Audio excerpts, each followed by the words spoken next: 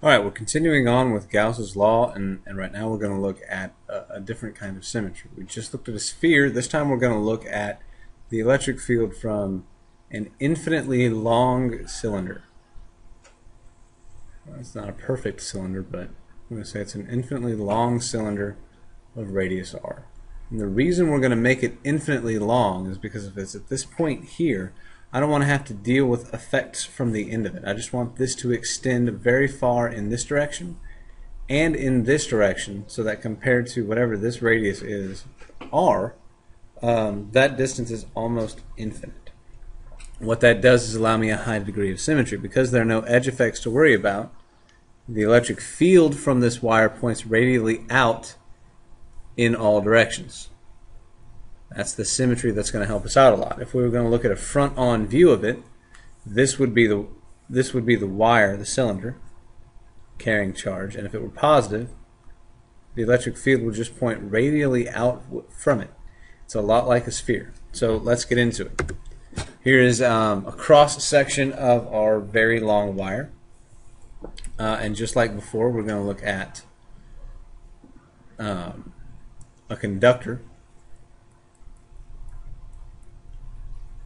carrying charge plus lambda here, so it's infinitely long. We can't say that it has a charge, it just has an infinite amount of charge. We know now that it has a charge per length, lambda, on it. It extends out in all directions and it's positive. Now, it being a conductor, all of the positive charge lives on the surface. That's going to make our lives easier. So we're going to look at the electric field as a function of r for places where r is less than a, and for places where r is greater than a. So, looking at r is less than a for our electric field, let's start off with Gauss's law. Closed integral of E dot dA is equal to the enclosed charge over epsilon naught. Well, before we even get into that, we need to talk about what our enclosed surface is going to be.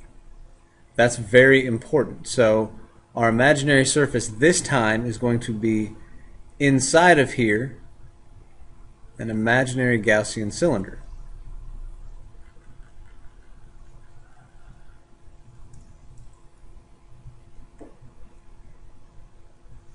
Our imaginary Gaussian cylinder has a length of L, okay, and a radius of R. This time R is less than A, so it's completely inside of this thing.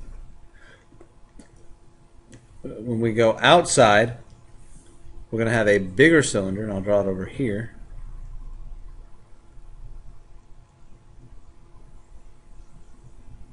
A bigger cylinder that encloses this thing.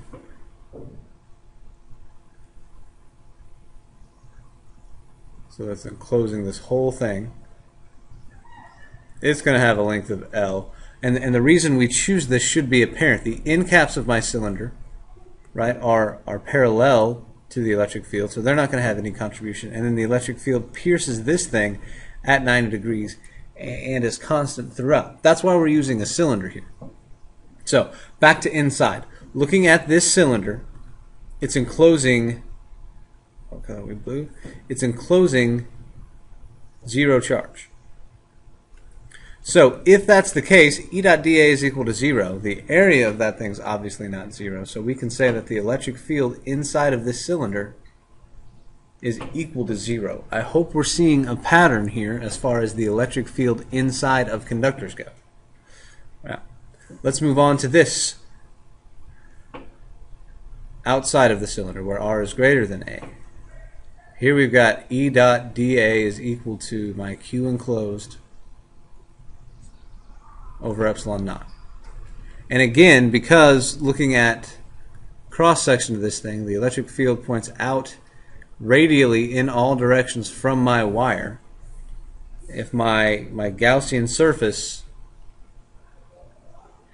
is concentric to that cylinder, we see it coming out at 90 degrees, taking care of the dot product, and we see that the electric field is constant at all points on this thing, all the way throughout. The electric field is the same. So it can come out of my integration. And I've got the electric field times the closed integral of dA, and that's equal to my enclosed charge over epsilon naught. So this dA is the surface area of our Gaussian imaginary cylinder, this brown one right here, that the electric field is going through. I don't have to worry about the surface area of the end caps because the electric field's not going through that. That contribution to the total E dot dA, to the total flux, is 0. So all we really need is the surface area of the round part.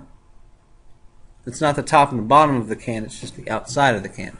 So for that, it's 2 pi r times the length of my cylinder.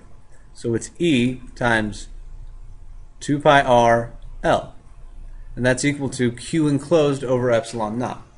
Well, if we're looking at this thing, the enclosed charge is underneath of this cylinder, and since we're talking about in terms of lambda, my enclosed charge is going to be lambda times whatever the length that I'm enclosing is. So my enclosed charge is going to be lambda times L. That replaces my Q enclosed. Now looking at this, L isn't something that I'm necessarily given, but it crosses out, which is great. L is just something that we used for our imaginary Gaussian surface to look at the field. It's a good thing that it goes away. And that way when we solve for our electric field, we see that it is in terms of everything that's physical property. So looking at this now, the electric field on the outside is equal to